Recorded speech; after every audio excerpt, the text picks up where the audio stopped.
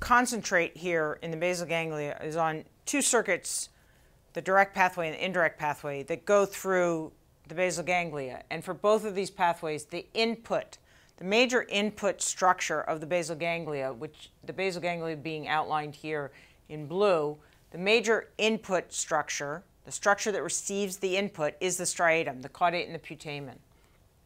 And the major output from the basal ganglia comes from the internal globus pallidus and the substantia nigra pars reticulata. So these are just across the cerebral peduncle from each other. They were at one point together, and then throughout in development, that cerebral peduncle, the continuation of the internal capsule developed and split those two regions. There are two basic areas that can give rise to, they can talk to the basal ganglia. One is areas in the cerebral cortex, and that's what we'll focus on. That is where the bulk of the focus in the basal ganglia has been on. And when we talk about the skeletal motor loop, which is the loop that we will spend most of our time on, that comes from the cerebral cortex, from primary motor cortex. It also comes from other areas such as frontal eye fields.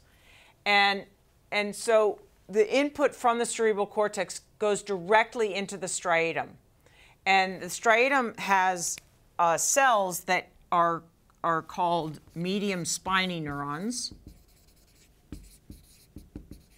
These are maybe, you know, these are famous neurons, not quite as famous as Purkinje cells, but maybe next to them. And these medium spiny neurons inhibit, they're GABAergic, they contain GABA, and they inhibit the cells in the output nucleus. So, and the cells in the output nucleus inhibit the thalamus. So this is a basic disinhibitory circuit, which we will examine in great detail. But for the point I want to make right now is slightly different. So information from the cerebral cortex comes directly into the striatum. That gets sent off to the globus pallidus internal and the substantia nigra pars reticulata, and which project then back to thalamus, which then goes back to cerebral cortex.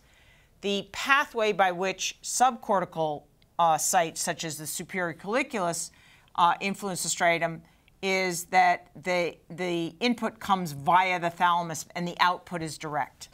So it's just reversed. Now, the major point I want to make here is that if you have a head-to-head, let's say the frontal eye fields is telling the striatum one thing and the superior colliculus is telling the striatum a different thing. Head-to-head, who's going to win that war? Which action is going to be supported? The one supported by frontal eye fields or the one supported by the superior colliculus? Well, in a head-to-head competition, this is going to win. The subcortical input is going to win. And one of the major reasons that is true is that the input here that arises originally from the subcortical input, this input, the red input, ends very proximally on the cell.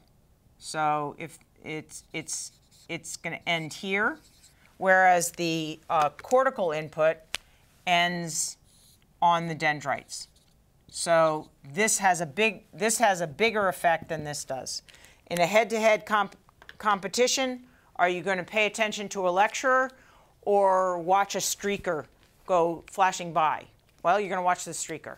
You might be a very good student. You might be a very conscientious student. You're still going to watch the streaker. You're going to watch a bird fly by.